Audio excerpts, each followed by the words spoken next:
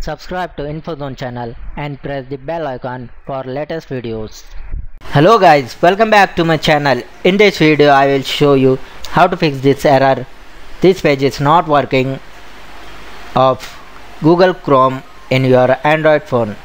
So for this guys, first you go to your Play Store and update your Google Chrome.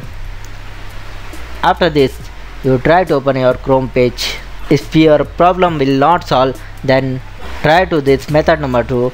You go to your setting app, tap on these applications, go to all applications.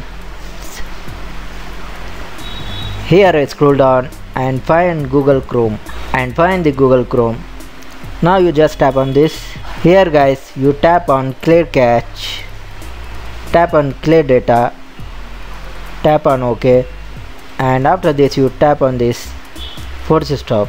And now you can try to use your Chrome browser.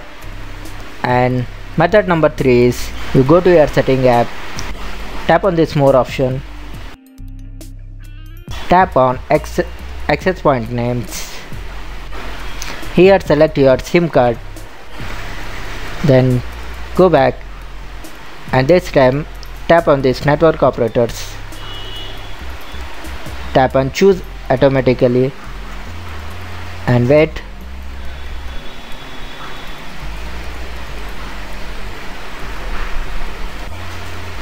After this, and now open your Chrome browser and try to search.